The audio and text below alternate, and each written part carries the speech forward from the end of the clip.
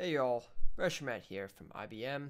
Today I'm going to show you all how to use queries in IBM's engineering workflow management tool to really search all of your work items and pull up exactly what you want to see. So to do that, log into workflow management, go up to the top here, click on the work items tab. From this drop down menu, click on create query. If you want the full description of what query is, simply just click on this question mark icon right here. For the name, I'm just going to put in example. Then we need to add some conditions. But before that, we can change a modifier right here to do an all match or some match. I'm just going to leave it as all match. Then I'm going to add a condition. And today I want to take a look at priorities.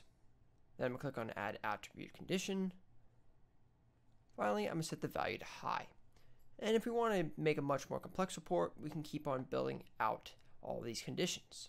We can also add an OR condition as well instead of an AND condition. Finally, I'm going to click on Run, and I can see all of the work items here that have a priority set to high. If you want to save this query to be able to refer to it in the future, make sure you click on Save right there. And if you want to fill out some other information, you can click on Details right here, and you can also go over to Column Display and fill out this as well.